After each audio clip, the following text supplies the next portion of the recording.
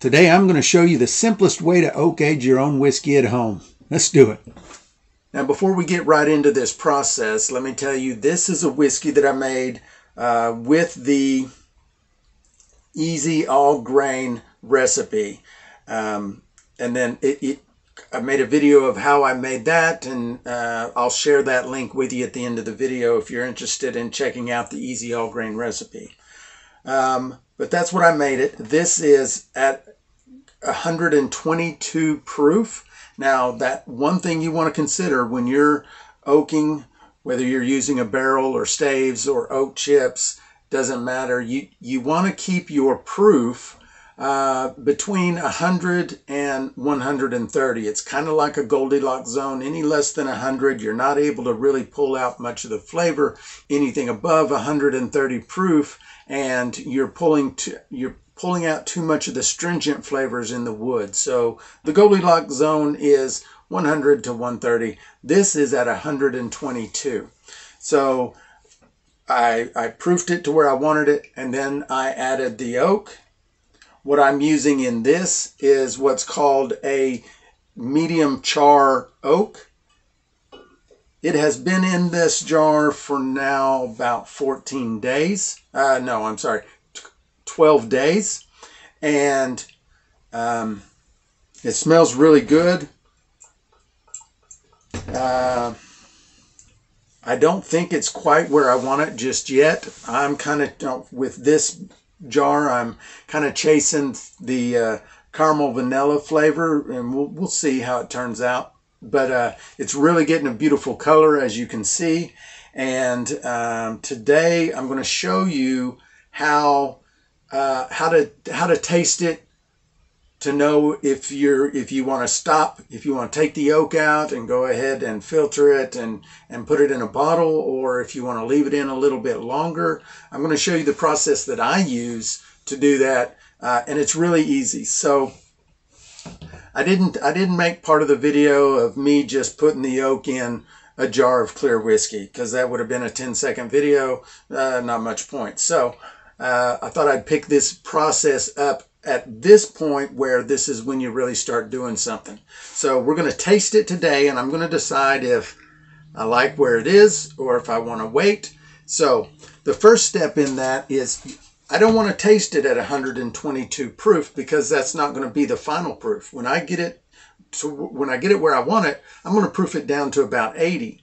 And so if I taste it now, it's not going to taste the same as when I proof it down. So I'm going to take just a little shot, but I want to proof it for that. I want to proof it down to 80 for this shot. So I use a really simple method called the box method. I've already done the math on it. It literally took me about 60 to 90 seconds. That's drawing it out and everything. So this is really simple. If you haven't seen me explain the box method, I've got a video for that. And I'll also share that link at the end of this video, so you can check that out if you haven't already. So I've already done the math, and I'm going to do 10 parts of the whiskey to 3 parts water, and that's going to bring it down to 80 proof.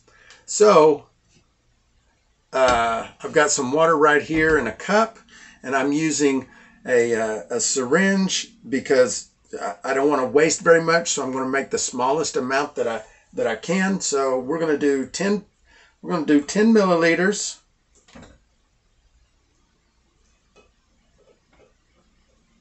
of the whiskey, and then I'm going to do 3 milliliters of the water. Oh man, guess that was a total guess. Came out just right. All right. I'm going to stir this up a little bit.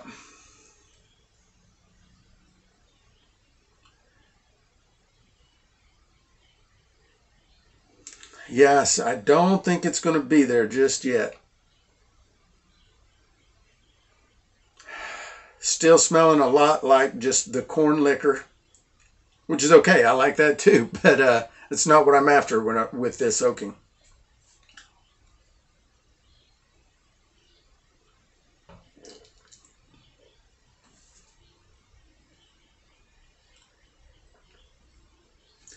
That's getting there. That's getting there. It's not there yet. So I'm going to leave it in there a little longer. And at this point, I'm probably going to do the same process maybe every week or every other week, and we'll just see. We'll see how long it takes. I've heard people give wide different numbers about how long to do this process. So the best thing to do is to just test it yourself. Every couple of weeks, just see where it is and see if you like it. And if you want to leave it in there a little longer, leave it in there a little longer. It's easy to go too long, and then to try and save it is very difficult if you've oaked it too much. So that's why you want to just test it periodically through the process and not let it oak for too long. Now, as promised, if you want to check out the video about how I made this easy all-grain beginner recipe, I'm going to put that video right here. If you want to check out this box method of how to proof things down super easy, I'm going to put that video right here. Hell, I'll even put a video right here that YouTube thinks you'll like. Talk to y'all later.